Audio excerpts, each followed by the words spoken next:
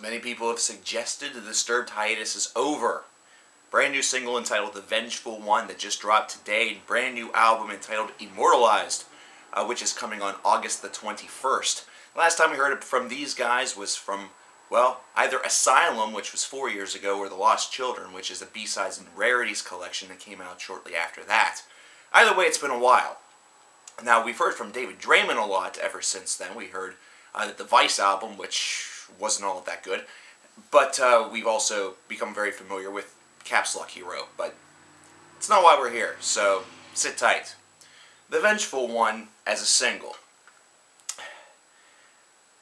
Man, I can't believe it's been 4 years since we've heard something from Disturbed.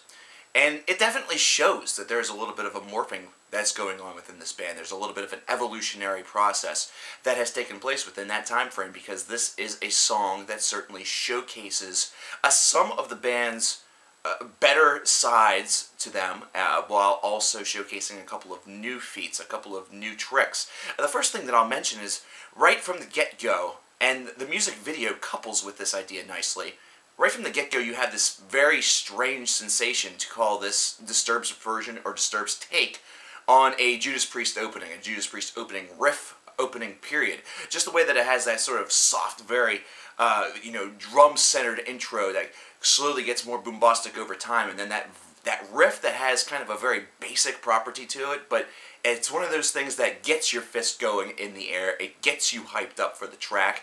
It actually is something that paints the picture very, very nicely. And I think about Judas Priest not only because of the music video.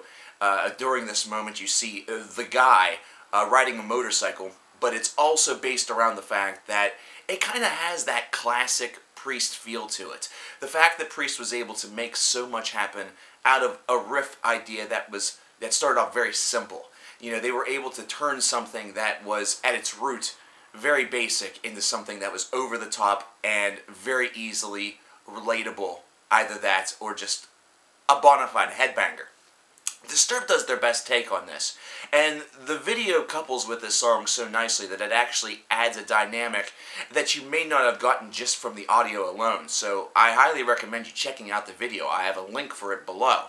But this is a track that is all about our world as it stands right now and today, and the fact that the Vengeful One is one that sort of represents somebody who has returned, who has vengeance on their minds, and has returned to a world that is very different than the world that he left. I really enjoy the idea. I like the concept, and overall this is a track that is able to really play off of a lot of the strengths that Disturbed has in order to make that concept reality. But the one thing that is also prevalent is a little bit of a shift in songwriting with the bridge directly before the chorus. I think that there has been a great learning process from these 4 years for this band. I feel that them going off and sort of doing their own thing has actually brought them back together with a more collective sense of style and a more collective sense of different tools that they could offer in their arsenal.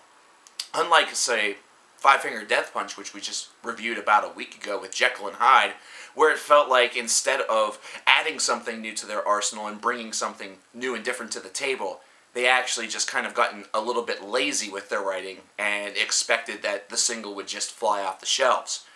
I feel that the Vengeful One has a little bit more of the way of punch to it because it has a little bit more of a creative edge to it. It has a little bit more zest to it, and it has a little bit more of a freshness to it.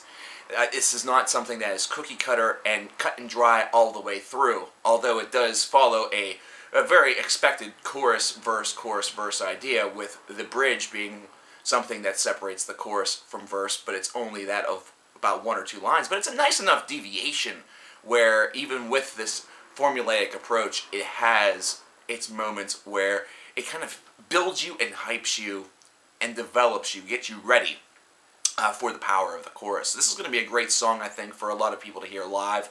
I would not be surprised if this was something that started off a lot of shows in the future, just simply because of kind of the theme that this song goes for and kind of the idea and theme that a Return from a Hiatus really goes for. Kind of that whole idea of we are back and we are better than ever, or more pissed off than ever.